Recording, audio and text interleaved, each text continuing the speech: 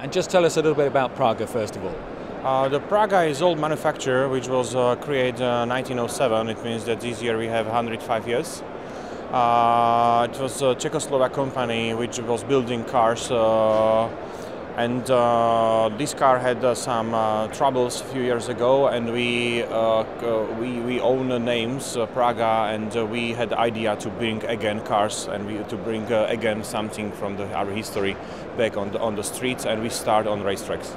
And tell us about the car that people are looking at here at the show. Yeah, we are presenting here two cars. One is R1, absolutely new car, which is prototype. Is that this car which is behind me? It's a prototype. It's not a car which is already. We are just testing right now.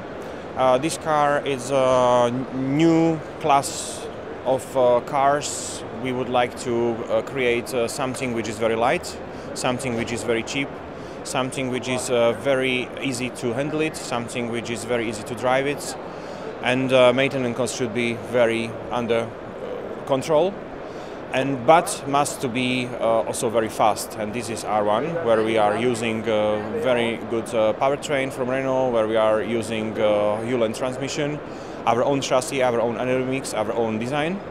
It means that this is absolutely new concept, which is first time presented in the public.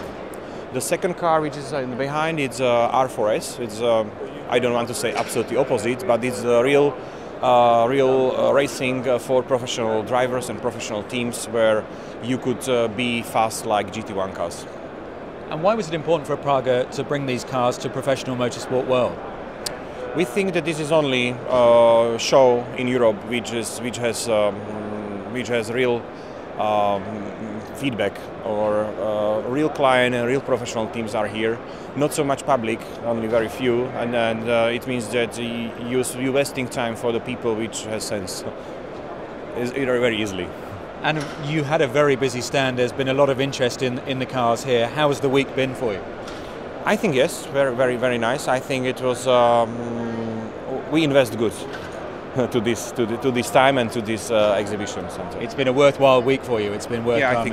I think so. Very much attention, and the people are curious that this car is already exists, because we present this car, this R1, a year ago as a model 1 to 3, and I think the people usually don't believe that we will be able to bring this car on the racetrack.